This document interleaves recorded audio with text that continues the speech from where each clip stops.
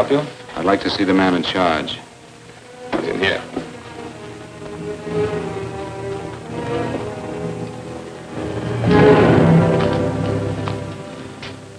I want to report a murder. Sit down.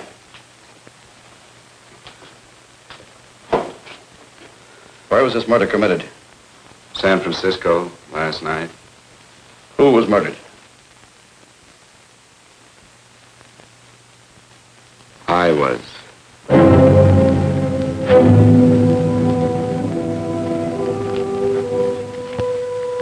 Well, do you want to hear me out or don't you, Captain? I don't have very much time. Your name Bigelow? Frank Bigelow? That's right. Answer the San Francisco APB. Send it direct to Inspector Bannon at Homicide. Tell him we found Frank Bigelow. Go ahead, Mr. Bigelow. Well, this involves some other people, Captain. A number of other people. You tell it any way you like. I live in a little town called Banning out on the desert. It's on the way to Palm Springs. I have a small business there. Paula? Yes, Mr. Bigelow? Give me a copy of Miss Hollis's 48 tax return, will you? Oh, you better get the 47, too. Yes, Mr. Bigelow. I don't think we took any depreciation on that new equipment last year. No, we didn't. I remember you said we could include it all this year. Sure, we can. Hey, Frank. Yeah, well. Peterson says he wants a financial statement before he can give me my loan. Hello, Kitty. I will. Well, I'm leaving for San Francisco today, but I'll be back in about a week. I'll take care of it for you then. Sure is a scorcher, isn't it? Well, I've seen him worse. Well, have a nice time, Frank. Yeah, thanks, Will. Oh, why don't you come down to the place and let me give you another permanent? Makes your hair so much easier to manage in all this heat. I can't afford it right now. Maybe next month. Yeah, here it is. No, we didn't take it. Well, we can do it this year. You work it out any way you think best. Have a nice trip, Frank. Sure, Kitty. See you when I get back. Bon voyage. Why don't you come down anyway, Paula? We'll work out a deal on that permanent. Thanks. Maybe I will. Hello? Oh, hello, Mr. Hawkins. Just a moment. Do you want him to send your ticket over? No, I'll pick it up myself. No, never mind. Mr. Bigelow will pick it up at the station. Bye.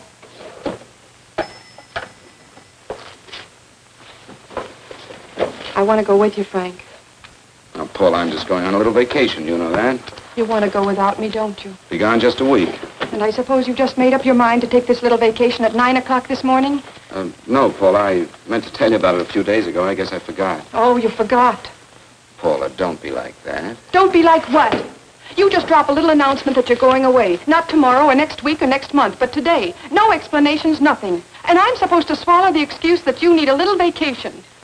I just want to get away from town for a few days, that's all. Get away from this town or get away from me. Oh, Paula, please try to understand. How can you ask me to understand anything like this? No, I'm sorry, but I don't understand. Go to San Francisco, but don't expect me to be waiting for you when you get back.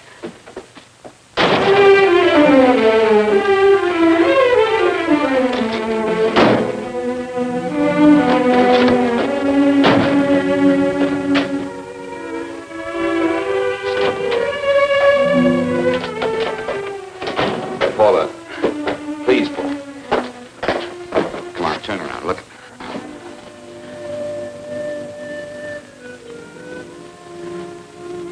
Come here.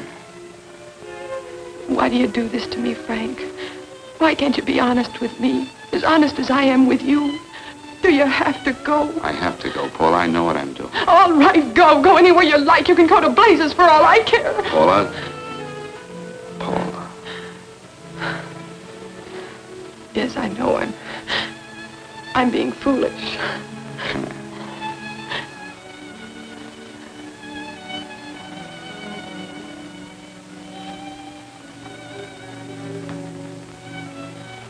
Come on, fix your face. We'll go down to Eddie's and have a drink.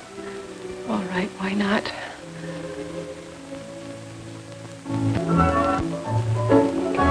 Hi, Paula. Hi, Eddie. Give us a couple of cold beers, will you? Coming up. Hi. Come on.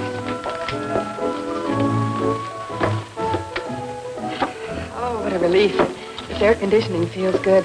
I sure wish we had it in the office. It'd make working a pleasure. Well, if it stays this hot, don't bother going in the rest of the week. I win 2 races today. How many did you lose? Now, you would have to ask that.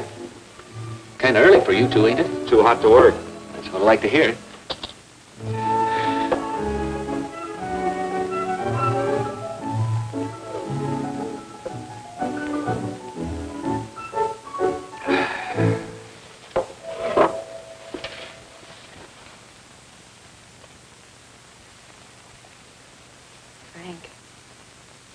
You'll take me with you, won't you? You will, won't you? Or am I crowding you? What do you mean, crowding me? Maybe you do need this week away alone. Maybe we both do. I know what's going on inside of you, Frank. You're just like any other man, only a little more so. You have a feeling of being trapped, hemmed in, and you don't know whether or not you like it. Look, Paula, I'm going to be honest with you. I care too much for you not to be honest with you. I'm as much concerned for your happiness as I am for my own. I know you've had one bad experience, Frank. I know all about it. But you don't know what it can do to 2 people, Paula. And the woman always gets hurt more than the man. I don't want you to get hurt, darling. More than anything in the world, I don't want you to get hurt.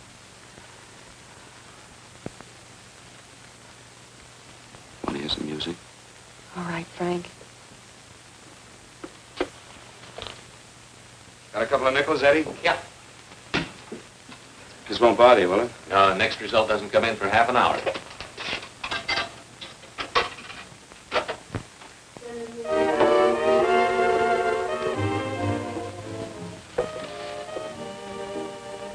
I thought that by now we'd be married. No, I'm not going to crowd you anymore, Frank. Go to San Francisco. I don't like it, but I'm convinced that you must go. I want you to be very sure, Frank. If it's right, and I believe it is, we'll have something really wonderful together. If it isn't, we should both know it as soon as possible. So you see, even if I could stop you, I wouldn't do it now.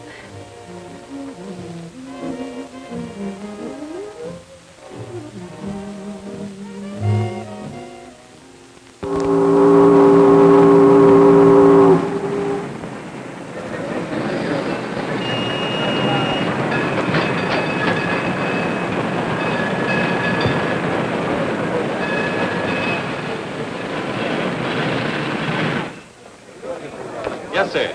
My name is Bigelow. I have a reservation. Yes, sir.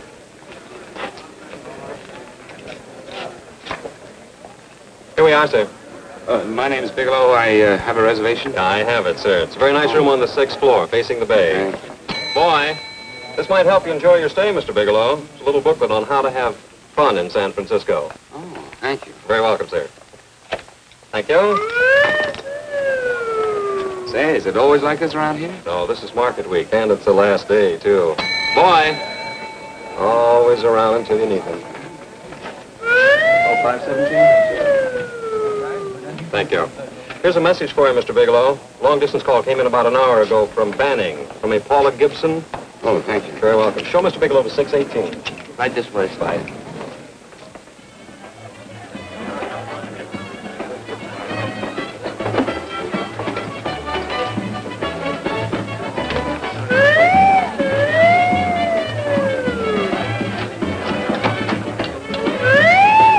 Right this way, Mr. Bigelow.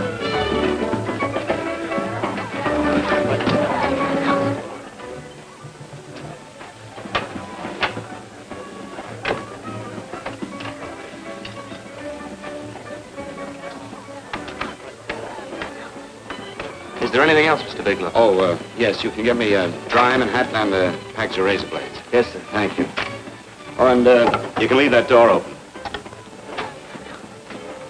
Hello, operator. I want to speak to Miss Paula Gibson in Banning, California. Yeah, that's right.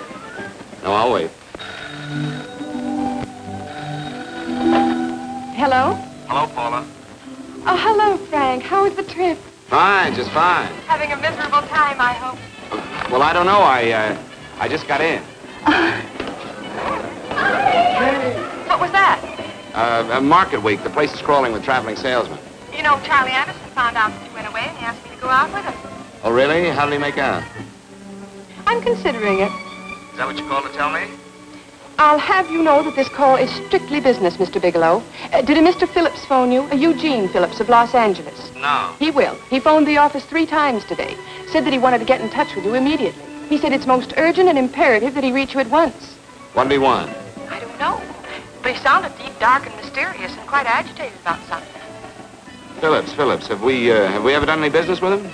Not unless you've been keeping it a secret from me. I looked through all the accounts. Why did you tell him you could reach me here? You know I'm supposed to be on vacation.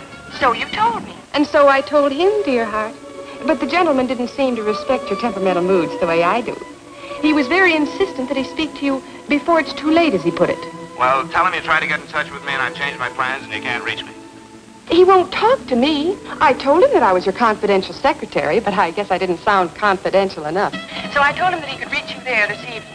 Well, call him back. If it's as important as he says it is, he'll talk to you. Otherwise, he'll just have to wait until I get home. My, aren't we adamant this evening? All right, shall do. And Frank, Yeah? I don't quite know how to say this. Say what? Well, what I want to say is that there's nothing you can do that you ever have to feel guilty about. Oh. Sure. Thanks, Paula. I'll call you tomorrow. Right.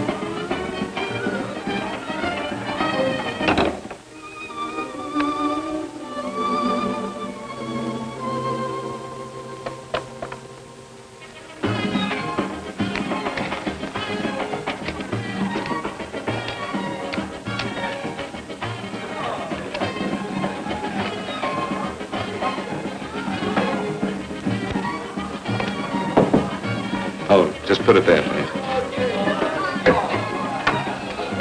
You can keep the change. Thanks very much. Say, how long has this been going on? Oh, it's been a madhouse all week, but they check out tomorrow. Oh? I thought you were with them. No, I'm just here on a vacation. Why does everybody come to San Francisco and tear loose? Excuse me. Say, I'm awfully sorry to bother you, but would you mind if I use your telephone? No, go right ahead. I'm just across the hall here. One of the boys is using my phone, and he's been on it for a half hour. I just want to call downstairs. Yeah. Thank you. Room service, please. Hey, things really picked up the last few days, didn't they? You read up much business? Well, I'm not here on business. Oh, room service? It's Mr. Haskell in 617. Yes, that's right. Would you send up 3 more bottles of bourbon and 2 scotch? Yeah, that's right. Oh, and some more ice, too. Yeah. All right, thank you. You here all alone? Yes, I just got in town. Well, why don't you join us for a drink? Well, I don't want to barge in on your party. Oh, nonsense. It's not a party. Just a few of the boys entertaining some buyers. You know, the usual thing. A few drinks and some laughs. It's no party. Come on. Well, Come on. All right. I know what it's like to be all alone in a strange city. I'm Sam Haskell. I'm Frank Bigelow. You think some of these guys never been away from home before? Yeah. Hey, quiet down a minute. Hey, will you quiet down a second? I want you to meet Frank Bigelow. Hello. This is Jane Carlisle. Hello. Bill Welch. How are you, Mr. Wells? Glad to know you, Bigelow. Jane's the prettiest buyer in San Francisco. Oh, hey, I resent that. You don't think I believe him, Elaine? Well, he spread that from coast to coast. Oh, gee. But it's good for my morale anyway. I'm George Cantwell. Glad to know you, Mr. Bigelow. Bigelow, yes. Right on much business? He's not here on business. Oh? Well, Well, why don't you get the man a drink before he dies of thirst? how about a little bourbon? Well, that's fine. Bourbon it is.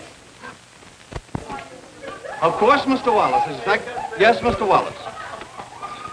But, Mr. Wallace, I'll need at least a week in Cleveland to visit all my accounts. I can't figure on being in Philadelphia until the 17th. Eddie, will you get off the phone? I want you to meet Frank Bigelow. That's his boss. He's been trying for an hour to get his expense account boosted. Yeah, the way this guy holds on to a dollar, you'd think they weren't printing them anymore. Yes, Mr. Wallace. I'm leaving here the first thing in the morning. Yes, sir. Oh, keep your hips loose, Harry, like this. Oh, yeah. How's he doing? Oh, there's nothing wrong with Harry's drummer. The 2 years at Arthur Murray's wouldn't cure. Hey, now, wait a minute. I was doing all right there. This is Sue and Harry Brandon. Hello, good to meet you. How are you? Where'd you find her, Sam? On a dance marathon? She's perfect. Really? Say, I'll bet you could do the rumba. Well, a little, but I'm kind of rusty. Anything would be an improvement after Harry. Oh, how do you like that? Well, here goes. Hey, you're good. Oh, my wife, she's a good dancer, isn't she, Bigelow? Oh, yeah. Hey, fellas, I thought you were going to show us a good time tonight. Is this doing the town? That's right. We practically bankrupt our stores to buy everything you've got. Then you keep us in this hotel room. I agree. This is my last night to howl before I go back to being a dutiful housewife. Well, it looks like we're stuck, boys. This is where we blow all our commissions in one night. And you're coming with us, Bigelow. Oh, no, thanks. You run along. I've got to get unpacked and have dinner. Oh, no, you're not going to get away from me. Now that I found a man who can dance, I'm going to hang on to him.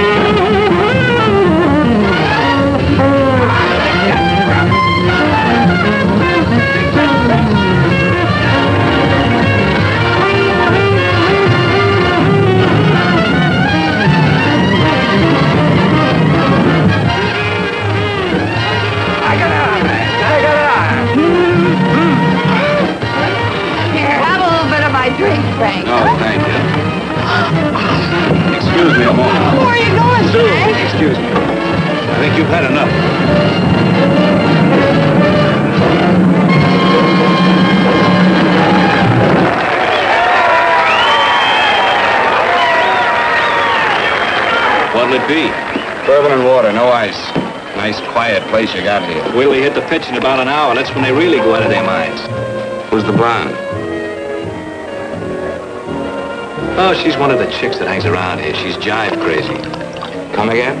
Oh, you ain't hip, pal. Jive crazy means that she goes for this stuff. Just between you and me, I don't get it either, but I gotta listen to it. They're all connoisseurs, music lovers. Me, I like Guy Lombardo.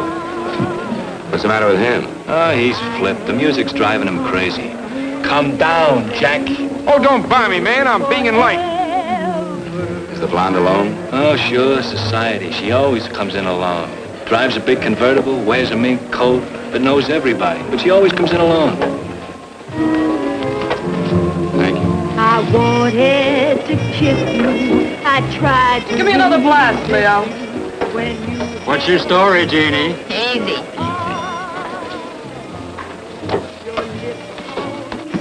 Hello. Easy. Dig the Fisherman. Oh, that's really silk, isn't it? Can I buy you a drink? Sure, thanks. Give me a blast, Leo. Leo, I left my blast at the other end of the bar.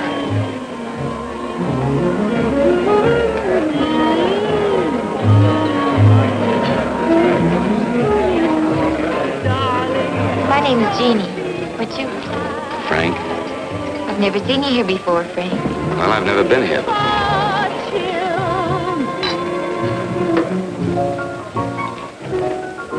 This is mine. Mine was bourbon. Well, sure it is. You saw me pour it. Give me a fresh drink. Anything you say. Oh, listen to that piano. Feel those vibrations. You don't get your kicks out of this, do you? I can live without it. Why do you stay here? I don't know. I bet I know. You're lonely in a big city. Why, you don't have to go into a routine with me. I like good company, too.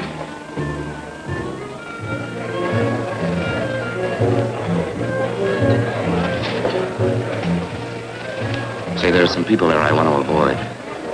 Couldn't we get out of here? Let me think about it. Oh, come on. How about going somewhere else, then? Why don't you meet me later? Okay. Where? I tried to forget you, but you whispered, darling, I love. Call me at that number later. It's my next stop. They've got a band there that'll really send you. See you, Jeannie. Easy.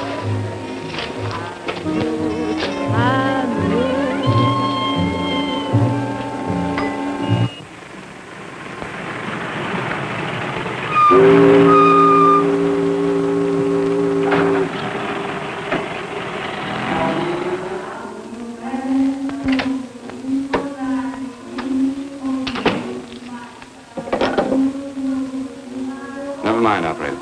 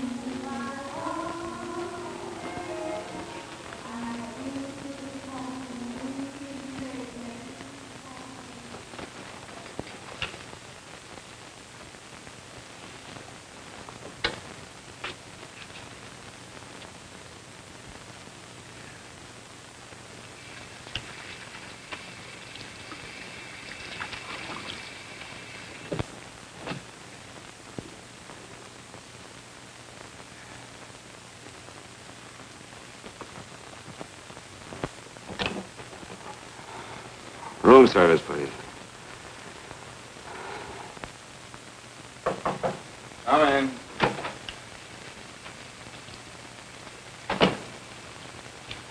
Be right with you, waiter. Yes, sir. Rest well, sir? Yeah, sure.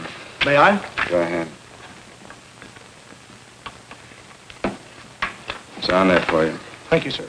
Would you like anything else? Well, thank you, that's all. Waiter. Yes, sir. Take this away. Is there anything wrong, sir? No, just take it away. I don't even want to look at it. Are you all right, sir? Yeah, sure. All right, I just had too big a night, I guess, that's all. I need some fresh air. Of course. Thank you, sir.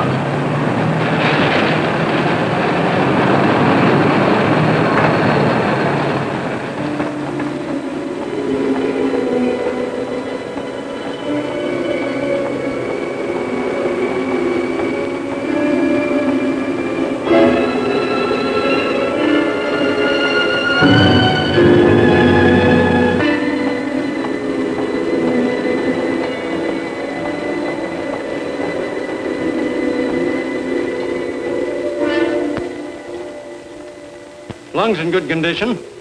Blood pressure normal. Heart fine. Well, it's a good thing everybody isn't like you, Mr. Bigelow. Put us doctors out of business. I'm glad to hear it, Doctor. I was a little worried. Don't let a little bellyache worry you. Could be just the change of climate. Well, it isn't exactly an ache, Doctor. It's kind of hard to describe the feeling. Maybe it was the drinks I had last night. I might have mixed them too much, huh? Let's have another look at that throat. You may finish dressing now, Mr. Bigelow. I want to get the results of those tests we took. Thank you, Doctor.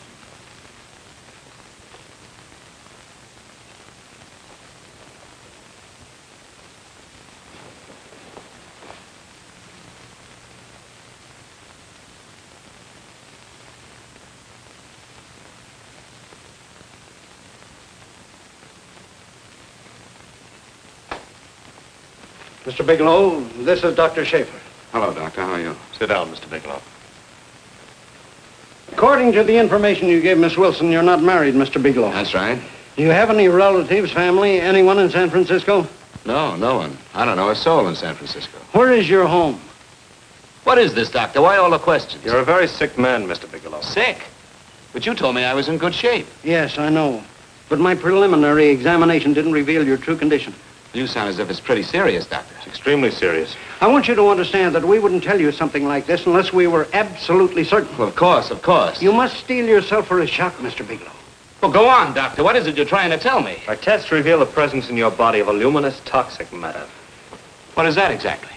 A poison that attacks the vital organs. Poison? We have no alternative but to tell you this. Your system has already absorbed sufficient toxin to prove fatal. I wish there was something that we could do. What do you mean, wish? You mean there's nothing? There is nothing anyone can do. This is one of the few poisons of its type for which there is no antidote. This is fantastic. This is the most ridiculous thing. You don't have very long. What do you mean? A day, possibly a week, 2 weeks at the outside. It's hard to say exactly.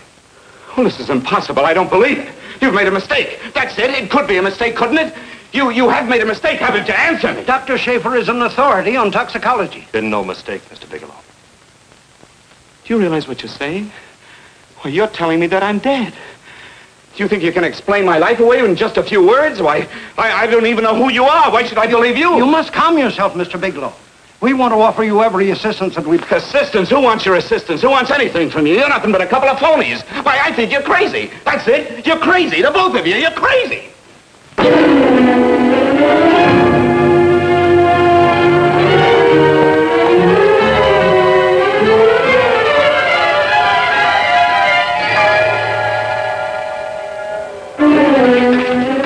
Where's the doctor? You can't come in. Come on, tell me what... You have to go through the big before you come Get out here. of here. Doctor!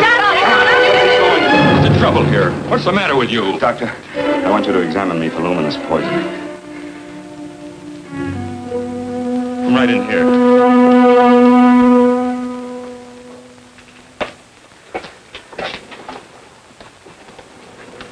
Yeah, you've got it all right. Your system has already absorbed it. Are you sure, Doctor? Are you absolutely certain? Couldn't there be some mistake?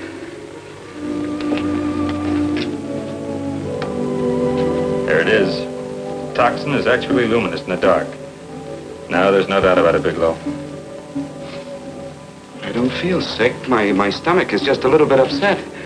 Maybe it's not as bad as you think, Doctor. That's characteristic. With a heavy jolt, you go suddenly in a matter of hours. But if the stuff is taken in a lesser degree, you last a while, and then...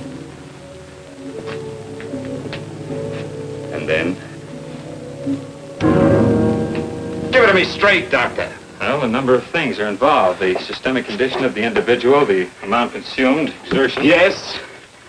You won't feel too badly for a while. Then it will happen suddenly. A day, 2 days, a week at the most. A day. 2 days. There's nothing that can be done now. If it had been caught in time, your stomach could have been washed out. But you've had it in you for some time now. For at least 12 hours, haven't you, Bigelow? I don't know. You don't know? No. Don't you know how you got it? No. This is no accident. Somebody knew how to handle that stuff. That wax is tasteless, odorless. The amount of alcohol in your body, you must have got it in liquor. I was drinking last night. Arrange for your admission to the hospital immediately. Of course, I'll have to notify the police. This is a case for homicide. Homicide? I don't think you fully understand, Bigelow. You've been murdered.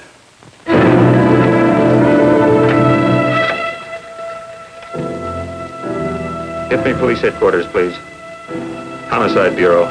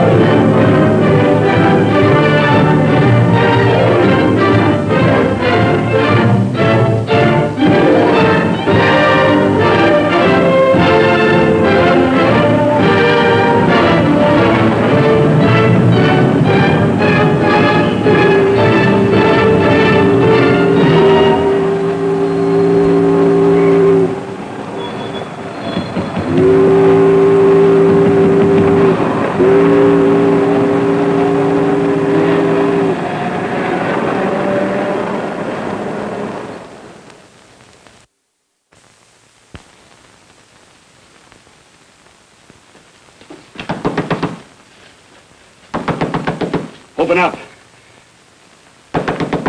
Open this door, I tell you. Open it up or I'll break it down. Where are those men? Where are those men who were here last night? I don't know. There are no men here. Please go away. Don't lie to me. Where are they? Mister, this lady just checked in. Those men aren't here no longer. They checked out the hotel early this morning. Checked out? Please go away. I'm sorry. I'm terribly sorry.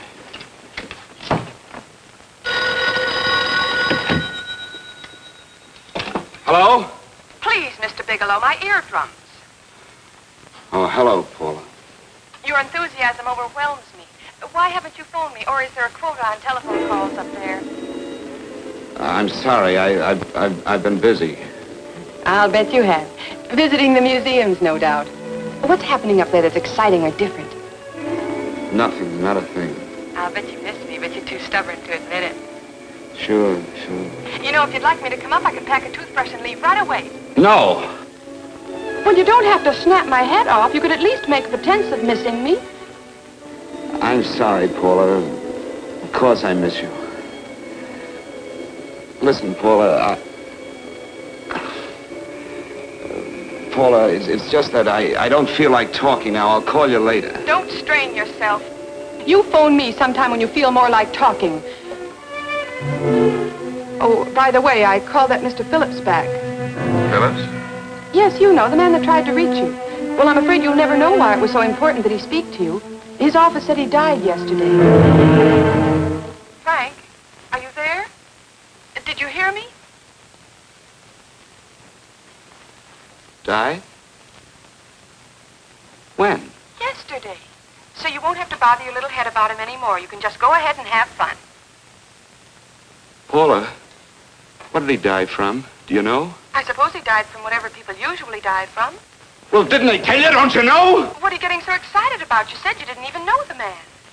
Listen, where's his office located? What difference does it make? You can't talk to him now. I told you the man's dead. Paula, will you stop talking so much and tell me where his office is? Well, right. It's the Phillips Importing and Exporting Company, Bradbury Building, Los Angeles. Bradbury Building, Los Angeles. That's right. Say, this is really a switch. Listen, if you want to reach me, I'll be in Los Angeles. Are you out of your mind? I'm sorry, Paula. I've got to hurry. Wait a minute. Where in Los Angeles?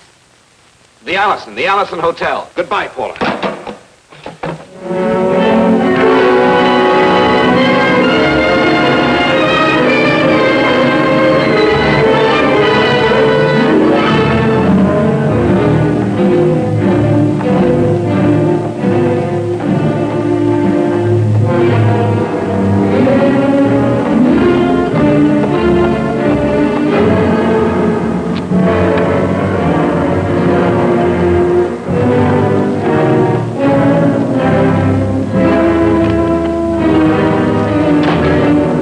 Someone in charge here. What is it in regard Well, to? it's a personal matter. It's quite urgent.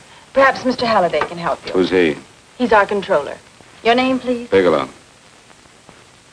Mr. Bigelow to see you. Send him in. Go right in, please. That door.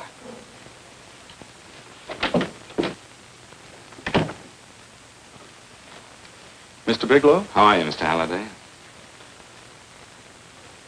What can I do for you? Well, Mr. Phillips phoned my office several times yesterday. I'd like to find out what it's all about. You know Mr. Phillips died yesterday? Yes, I know. But I don't understand. If he phoned you, didn't he tell you what it was about? Well, he didn't speak to me. I wasn't in my office at the time, and he wouldn't tell my secretary. Well, I'm afraid I can't be of much help, Mr. Bigelow. I've no idea why Mr. Phillips tried to reach you. I'm sorry you had to make the trip for nothing. How do you know I made a trip? I didn't say anything about making a trip. I merely said he phoned my office. My office could be here in Los Angeles. Miss Foster, Yes? didn't you mention something yesterday about Mr. Phillips speaking with Mr. Bigelow in San Francisco? I said that he had phoned Mr. Bigelow's office in Banning, but that Mr. Bigelow was staying at the St. Francis Hotel in San Francisco. I'm sorry you misunderstood me. Do you know why Mr. Phillips called? No, I don't. All right, thank you, Miss Foster. You can understand that we've been somewhat upset around here. Now, if you don't mind,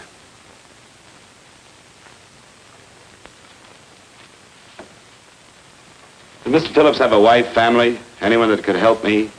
you can't intrude on people at a time like this just to satisfy some curiosity. It isn't just curiosity. Then I suggest you wait a week or so. I can't wait. Well, I'm sorry you'll have to. Well, there's always a phone book. You're a pretty aggressive fellow, Bigelow. Are you quite sure that this is as important as you make it appear to be? It's important. Mrs. Phillips lives at the Sunset Arms Apartments. Thank you. I needn't tell you she's under a strain.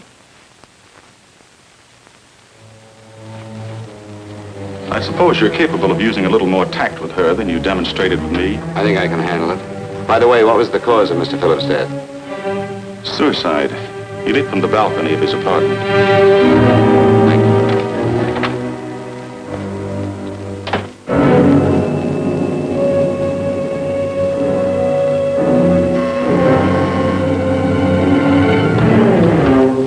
Come in, Mr. Bigelow.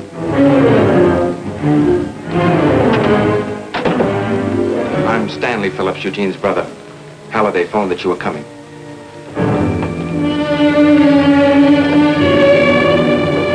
This is my sister-in-law, Mrs. Phillips. I'll try to make this as brief as possible, Mrs. Phillips. I'm afraid I can't be of any help to you, Mr. Bigelow. I haven't the slightest idea why my husband wanted to speak to you. Well, I guess Halliday covered just about everything. Did your husband ever mention anything about me, Mrs. Phillips? Anything at all? No, I can't recall Eugene ever having mentioned your name.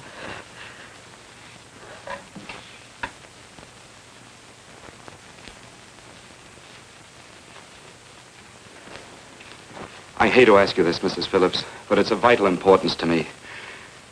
Do you know why your husband committed suicide? Oh. You're certainly not the most diplomatic person in the world, are you, Bigelow? Were you a friend of my brother's? I never met him.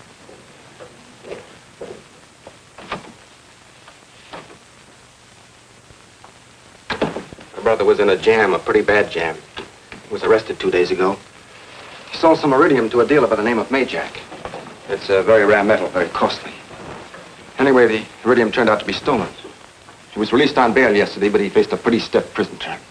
And have committed suicide for less. Yes, I know. That's how the police feel about it. What puzzles me, though, is this crooked deal. Knowing Eugene, you wouldn't say he's the type of man to be mixed up in anything like that, now would you? I told you I never met him. That's right, so you did. Now, what's this all got to do with you, Bigelow? I don't know. Let's come clean with each other, Bigelow. Surely you must have some idea why my brother was so desperate to contact you? I have no idea. That's odd. Then how could it be of such vital importance to you? Well, you seem to know the answer to everything else. Maybe you know the answer to that one, too.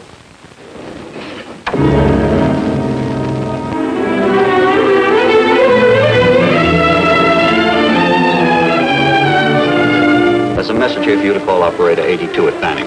Oh, thank you. Show Mr. Bigelow to room 821. Say, would you have the operator put this call through to my room right away? I'll take it up there. Thank you. Hello, operator. I'll call you if I need anything. Thank you, sir.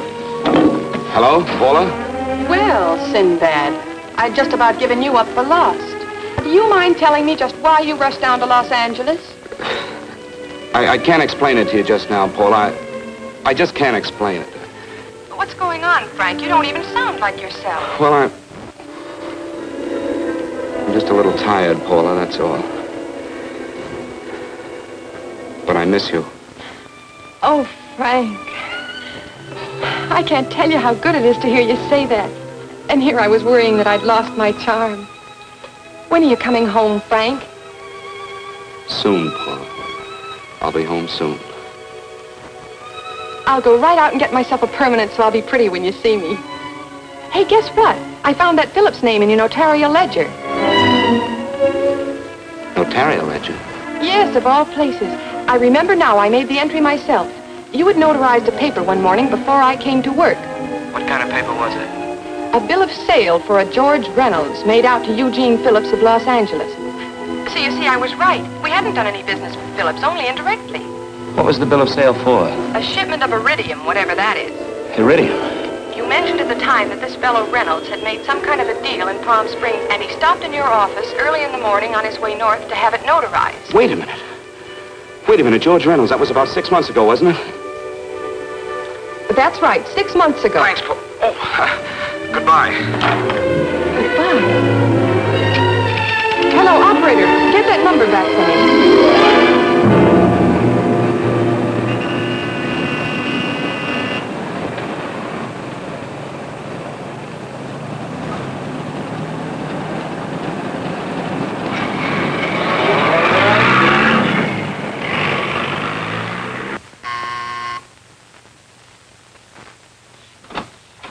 I've got to talk to you, Mrs. Phillips.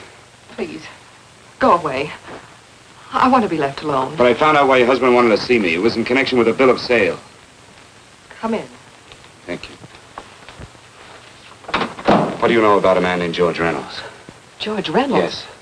Why, that's the man my husband claimed sold him the iridium. And what did Reynolds claim? Reynolds disappeared. Yes. About 2 months ago, my husband grew suspicious that something was wrong. Since then, he tried in every way to locate Reynolds, but could find no trace of him. But I don't get it. Your husband could have proved he made a legitimate deal by showing the bill of sale he got from Reynolds. Then there was a bill of sale? Yes, of course there was. My husband swore there was, but at the time of his arrest, he couldn't find it. It was mysteriously missing. Well, then, if your husband could have shown proof, it would have been George Reynolds who would have faced the prison term. Eugene was convinced that Reynolds had stolen the bill of sale. He was the only one who had reason to eliminate evidence of the transaction. Thank you, Mrs. Phillips. Thank you very much. You've been very helpful. Oh, if you'd only come sooner, Mr. Bigelow. My husband might be alive today. I know.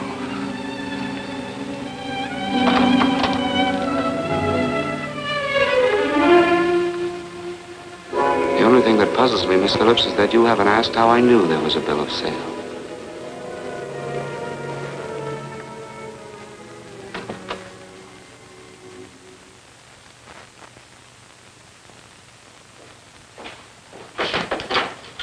Mr. Halliday isn't in. He should be back shortly. I think you're the one who can help me, Miss Foster. Mr. Phillips tried to reach someone else before he called me yesterday, didn't he? Why don't you ask Mr. Halliday? Obviously, Mr. Halliday wasn't here yesterday, or he wouldn't have had to learn from you that Phillips called me. And you're the logical person to know who else Phillips called. I don't believe that's any of your business, Mr. Bigelow. Don't think you're revealing anything confidential, Miss Foster. I know that he tried to reach somebody else. Mrs. Phillips told me. You're bluffing, Mr. Bigelow. I don't know what you're after, but you're trying to trick me. Mrs. Phillips didn't tell you a thing. How do you know that? Mrs. Phillips knows nothing about it. She doesn't. Well, why wouldn't she? Wait a minute. I was talking about George Reynolds. Who did you think I meant? Just who is it that Mrs. Phillips doesn't know I about? told you before, that's none of your business. All right, young lady, I'm going to give it to you straight. Phillips was murdered. Murdered? I don't believe you. He told me because he needed me to clear him. Phillips was innocent. Innocent men don't have to jump out of windows. Murdered? Just who are you trying to protect, Miss Foster? Why are you so afraid to tell the truth? I'm not protecting anybody. I haven't any more to say. All right, young listen to me. This thing is going to explode wide open. If you've got nothing to hide, you better start talking. Or maybe you are mixed up. No! Well, then, come on. Mr. Phillips called Marla Rakubian. He went to see her yesterday morning. Who's Marla Rakubian? She's a model. She and Mr. Phillips used to be quite friendly, but he hadn't been seeing her for quite some time. Come on. The last couple of months, he'd been trying to locate her and finally learned where she lived yesterday morning. When he returned from seeing her, he was terribly upset and excited. That's when he had me put in the calls for you. When he couldn't reach you, he went home. The last time I saw him alive. Give me Marla Rakubian's address. I don't think Mr. Phillips realized I was aware of his friendship with Marla Rakubian, and out of respect for him, I never intended to tell anybody. I had no idea that she had anything to do with the trouble he was in. I admire your discretion, Miss Foster. You know, you must be pretty friendly with Stanley, Miss Foster. He knew how desperately his brother tried to reach me yesterday, and he wasn't even here at the time. And now you seem to know all about what happened in Mrs. Phillips' apartment.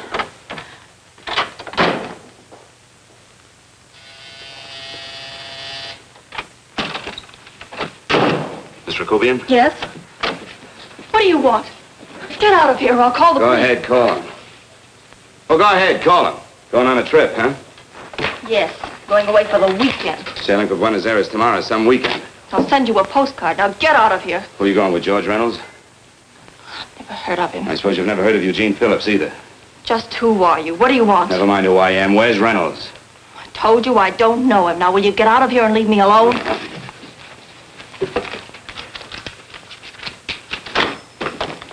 So you never heard of George Reynolds, huh? And don't try to tell me that this isn't him because I've seen him. If you think you can scare me, you're crazy. Look, I know that Phillips came here yesterday. And right after he left, he was pushed out of a 6-story window. Pushed? Phillips committed suicide. Your playmate Reynolds murdered Phillips. Then he went up to San Francisco to get me. Because I knew about a certain bill of sale. I don't know what you're talking about. You're in this right up to your pretty little neck. I'm not mixed up in anything. Get your hands up. Drop that picture on the couch. Turn around. Don't get any ideas because I'm not afraid to use this. Give me your wallet.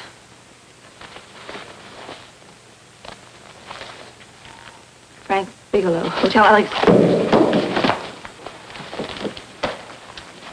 All right, now where's Reynolds? I don't know. I don't know where he is. Is that what you told Phillips yesterday? I told him exactly what I'm telling you. I haven't heard from him in months. Yeah? You're mighty careful of the picture of a man you haven't heard from in months. What does the Ray stand for? It was a pet name. Do you mind? Oh, it sounds very cozy, Miss Rakubian. You and Reynolds call each other pet names while you make a sucker out of Phillips. Phillips made the deal because he wanted it. Yeah? I'll bet you weren't above using what it takes to help make him want it. Who's paying for this trip? I am. Really? A first-class trip to Buenos Aires on a model salary. Don't make me laugh. Since you and Reynolds aren't seeing each other anymore, you don't mind if I keep this to you. If I were a man, I'd punch your dirty face in. You know, I really believe you would. Oh, I almost forgot. Your tickets. Don't be surprised if I'm there to see you off.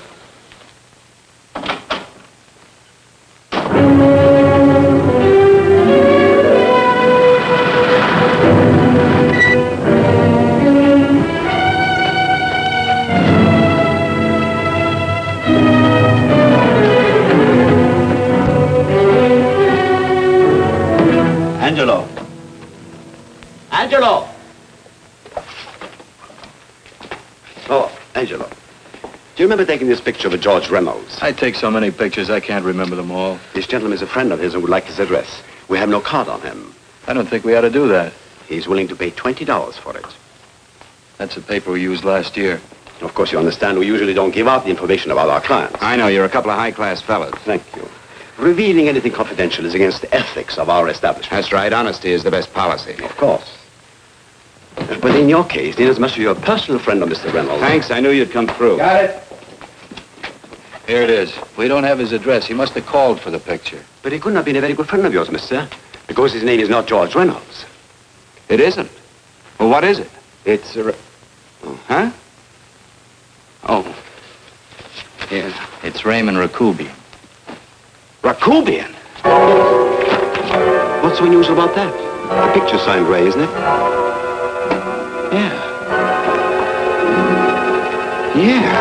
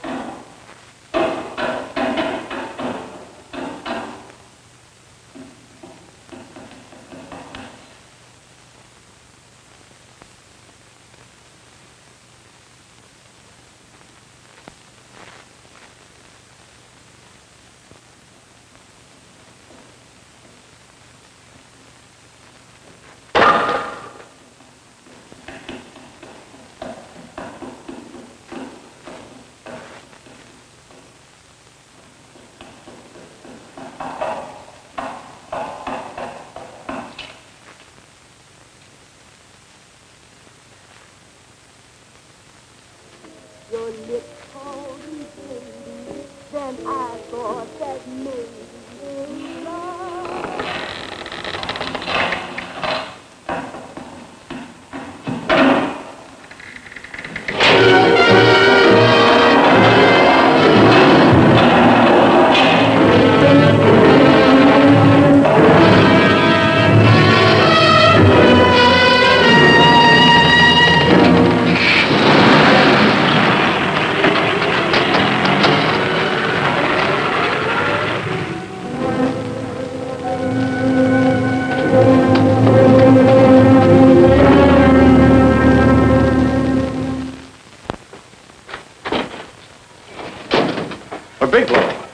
Are you all right?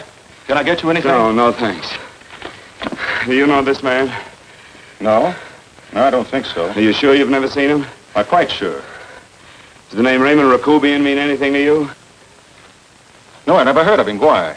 He also uses the name George Reynolds. This is Reynolds? That's right. Well, where can we find him? That's what I want to know. Tell me something, Halliday. You're the controller here. How come you didn't know about that bill of sale? Phillips made that deal before I came to work here. Yeah, but you still keep records, don't you? For some reason, which is none of my business, Phillips preferred to keep that among his personal papers. Now, does that answer your question? You came in here today asking for some information that you needed, and I tried to be as cooperative as I could. But now you're beginning to annoy me. So get out before I throw you out.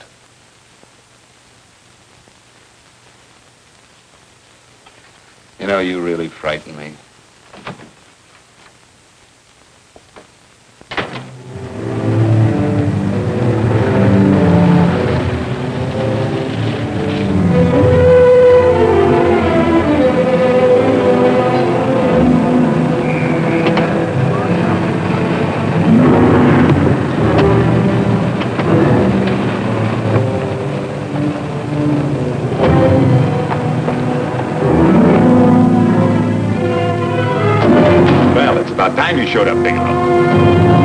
Go ahead, Dave.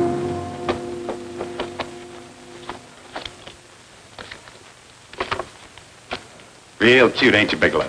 Just real cute. Paula didn't lose much time getting a hold of you guys, did she? Shut up. Let's go, Bigelow. Look at him. He can't take it. Soft in the back. You do that again and I'll kick your face. Lay off, Chester. Cut it out. Shut up! Who asked you? Better let him answer. The clerk might know he's in. Go ahead, Bigelow.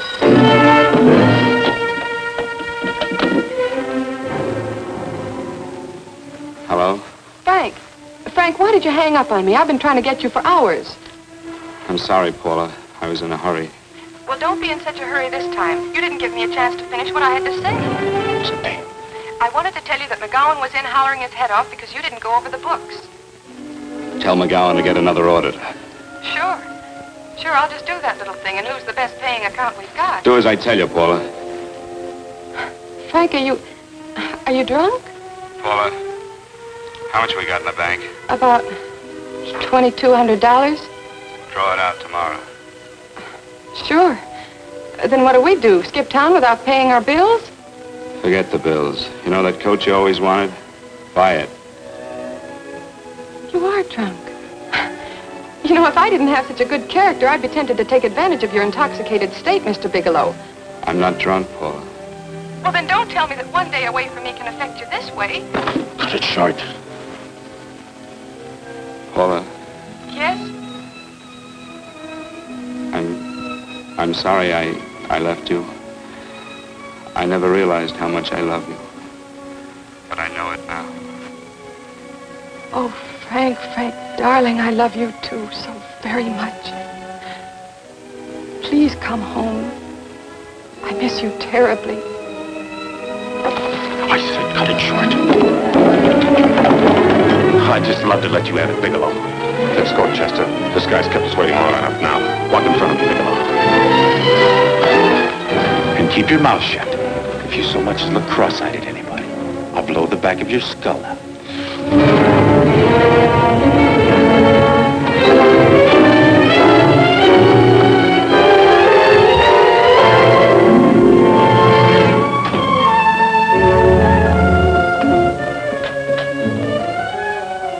This Bigelow's real cute. He wanted to get tough with Chester.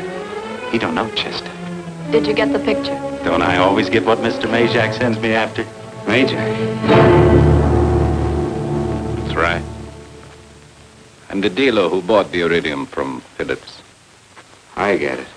You have Rakubian unload stolen stuff on Phillips with the help of Marla here, and then you buy it back from him. Oh, you certainly made a sucker out of Phillips. What is it, Mr. Bigelow? Exactly what is on your mind? I'm looking for Raymond Rakubian. What? Well, now, Marla here has told you everything else. I'm sure she must have told you that, too.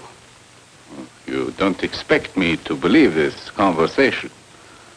So, what is on your mind? I mean, underneath. You forced your way into my affairs, and now I want to know why.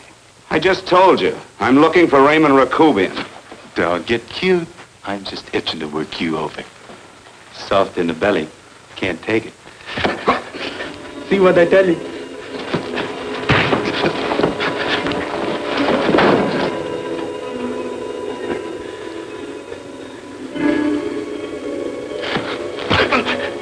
Can't do that to Chester. I'm gonna blow your guts out. Easy. Lay off, Chester, not now. Look at him. He's so scared of Chester, he talk now. He's not afraid, Chester. You can tell from a man's eyes when he is afraid. Look at his eyes.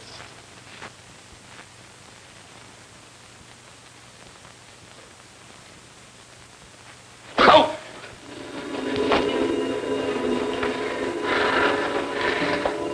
I'm telling you, Majak, you better keep him away from me or he's really going to have to use that gun.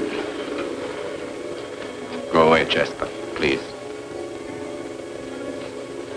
Do what I tell you, my boy. Please. And help Dave.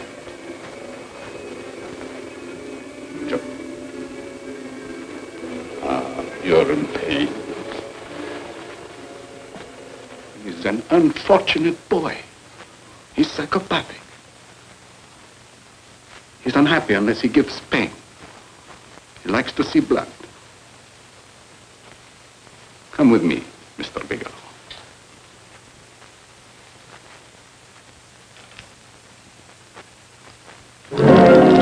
Raymond Rakubian was my nephew. He could not possibly have tried to kill you. He's been dead 5 months.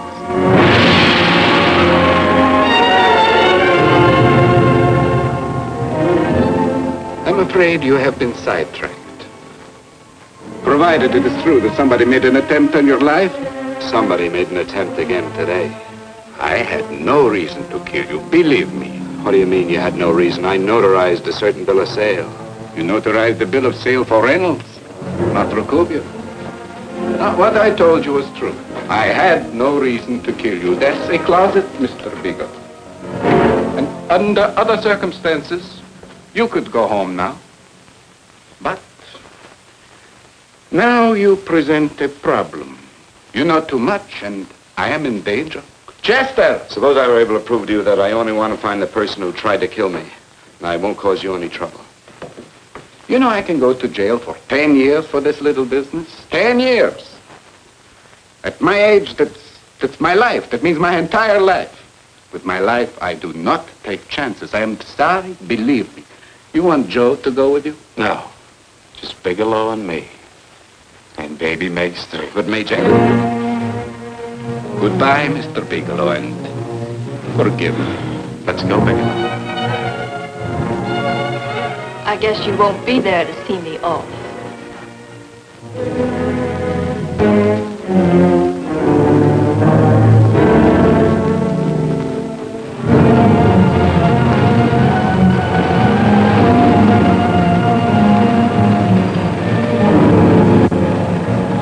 You tried to make a boob out of me in front of Major. You shouldn't have done that, Bigelow. I don't like that. I'm going to enjoy this, Bigelow. I've done jobs like this before. I knocked off guys I could like. But I don't like you, Bigelow. I never liked that puss of yours from the minute I seen it. Yeah. I'm going to enjoy this.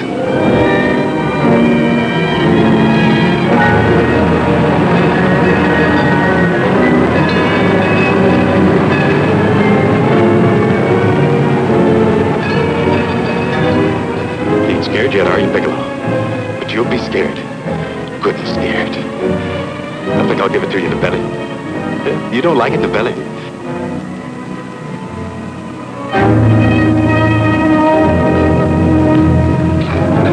Good. Try it. I'd just love you to try it, Bigelow. Why don't you try it? Go ahead.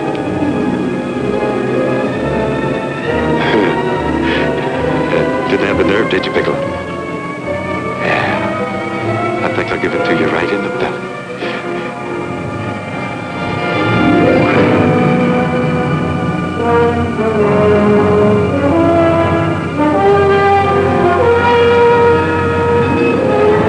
It takes longer when you get it in the belly. It's nice and slow. That's the way I want to see you go, Bigelow. Nice and slow.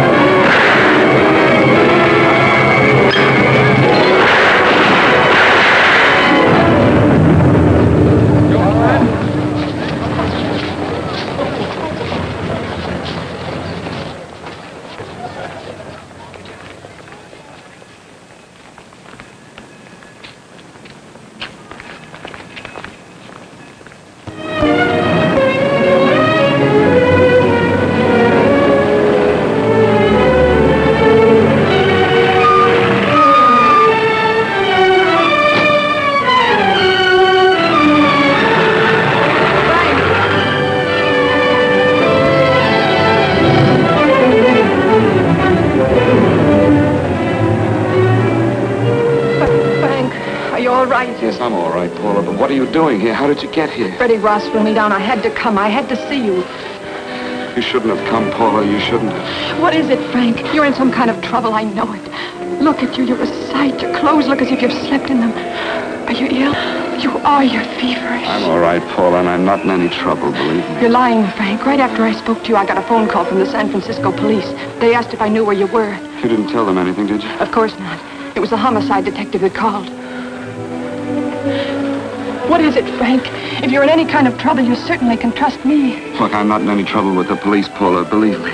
But you can't stay here. You've got to go back to Banning right away. No, I won't go, Frank. I won't. I'm staying here with you. Paula, it's better that you go back, believe me. Why? What's this all about? What have you got to do with this Phillips and Reynolds? Phillips was murdered. What could that possibly have to do with you? All you did was notarize a paper. You've notarized hundreds of papers. I know. All I did was notarize one little paper out of hundreds. Frank, you frighten me. You don't even act like yourself. I know that you're in trouble, that something is wrong, that you're in serious trouble. You frighten me, Frank. Oh, don't be frightened, Paula. Don't ever be frightened of anything again. Will you promise me that? I love you so much, darling. More than you seem able to understand. Oh. I never really knew happiness until I loved you. Sometimes when I used to be afraid that you weren't sure how you felt, I tried to hold back, but I couldn't. Losing you would have been losing everything. There would have been nothing left. Don't, Paula, don't. Now I'm afraid again. Somehow I feel that I'm going to lose you, but there's nothing I can do about it. I feel so helpless. You're leaving me out of something. Tell me, Frank, what is it? Give me a chance to fight back. Just give me a chance, please. You do love me, don't you? Oh, yes, Paula, I love you. I never was more certain of anything in my life. I wasn't sure before. I was a little blind, I guess, but believe me, I'm sure now. Can you understand that, Paula? I understand. A man can be like that, Paula. Something has to happen. It can be a big thing or a little thing, but it can make him realize how much someone means to him, how much he really loves her. Oh, and I love you, Paula. More than I ever thought it possible to love anyone in the world, I love you. Then why won't you tell me about this trouble you're in? Why won't you try to let me help you? You can't help me, Paula. You don't want my help. Oh, Paula, there's nothing you can do. Will you believe me? So will you please go home, please? No, Frank. I won't go. I know you're in trouble. I can't leave you like this. All right, Paula, look, wait for me in the lobby of the hotel, and I'll be back for you soon, I promise. You promise? You're yes, sure? Paula, I promise. Is that a new outfit? Yes. Oh, it's beautiful.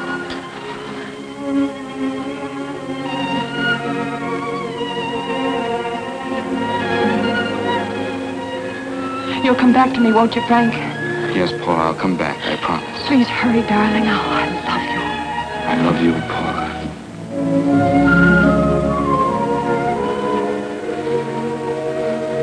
Goodbye, Paula.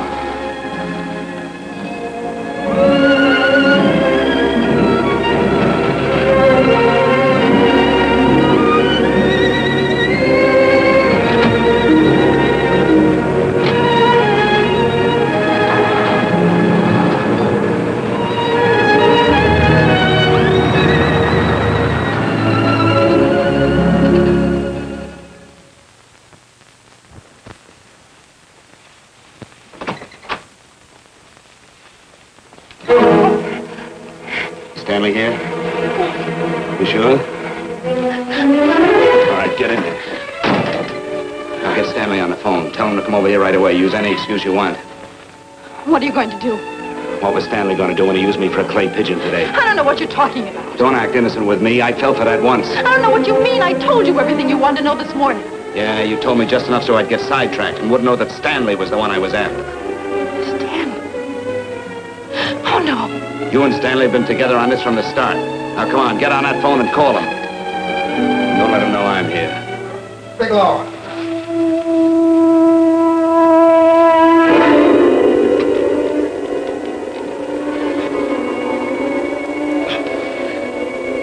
You've been sidetracked, all right. But it was the poor bereaved little widow who did it. We're supposed to have found this letter this afternoon. It's in my brother's desk at the office. It's postmarked 2 years ago. It isn't exactly the kind of a letter that a married woman gets from a casual friend. I'm sure my brother wasn't aware that they were so well acquainted when he hired Halliday. What's the matter with him? He hasn't felt right since dinner. Where did he have dinner? At Mrs. Phillips' apartment. Halliday was there, too, and Stanley confronted them with that letter. Do you have anything to drink? Yes, why? How long ago? Half an hour ago, just before I came here. Miss Foster, get on the phone, call the emergency hospital. Have them get an ambulance over here right away. What? Tell them to prepare a stomach wash for luminous poisoning. Luminous poisoning? Go on, do what I tell you. You may still have a chance to save his life. Go on!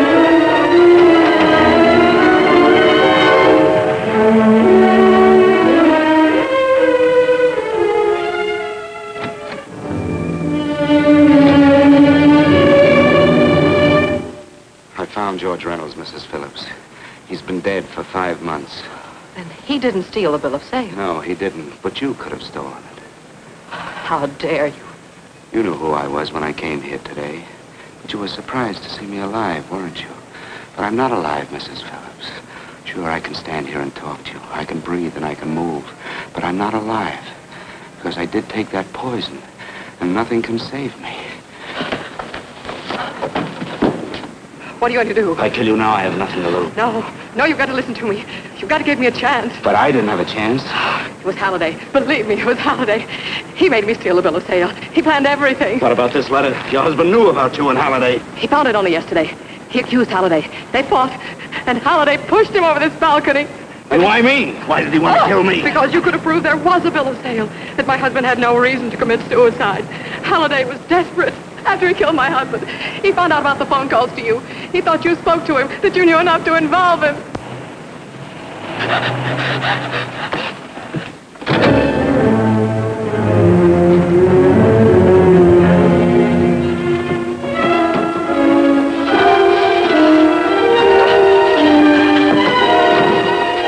Where's Halliday?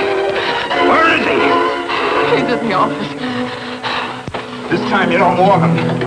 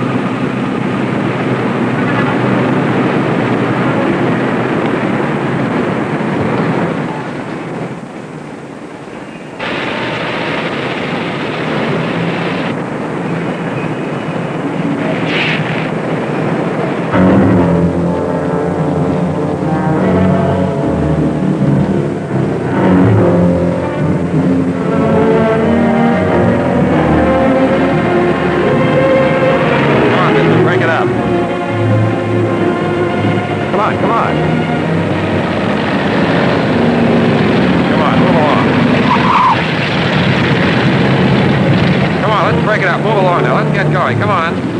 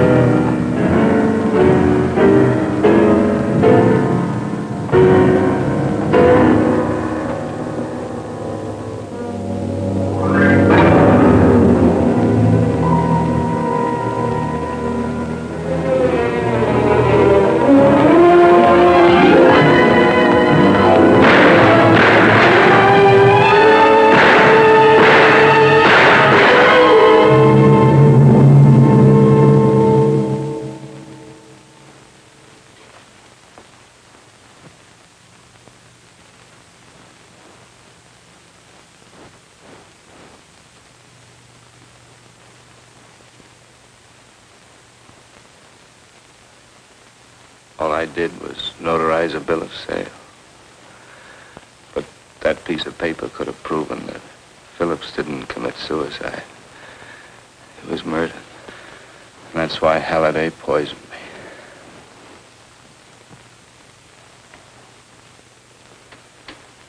me. Would you?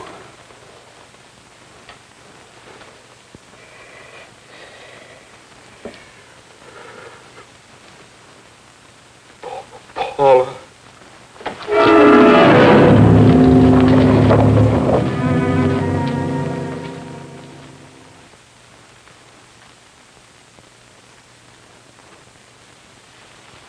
Call the morgue.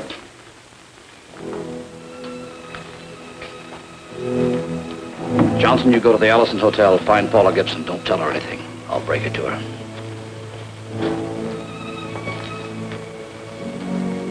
How shall I make out the report on him, Captain? Better make it dead on arrival.